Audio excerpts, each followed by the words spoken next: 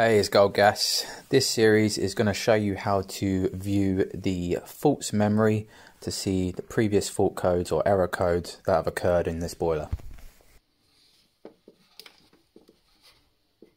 Hold down the info button, and then once you get a D appear, you can let go and keep pushing the D till you reach D9, and then that's the previous fault codes menu. And you can scroll through that with the right hand side control dial.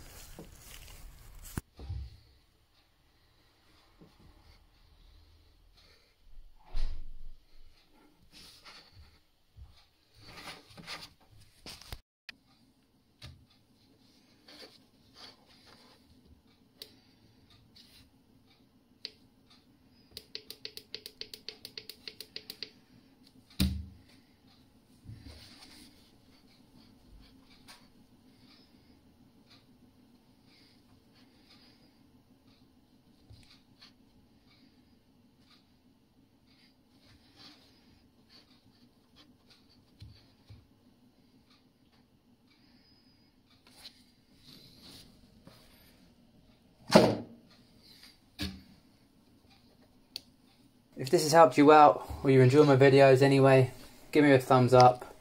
It does help the videos and how they do in the long run. If you add me on social media, on Instagram or Twitter, then you can find some competitions, promotions and some plumbing disasters as well.